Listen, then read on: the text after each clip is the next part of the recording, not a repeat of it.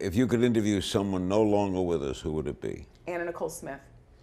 I interviewed her many times. She was wonderful, wasn't she? I loved her. There's certain people that you remember where you were when the news was. Like I remember we were in Aruba as a family, and I'd left something in the hotel room, and I went in, and the TV was still on, and I was stunned. My husband comes in the room, he's like, "You've been here for 2 hours, what is going on?" I said, "Anna died." And I cried like she was a family member. Watch new episodes of Larry King Now, Monday, Wednesday, and Friday on demand on Aura TV and Hulu.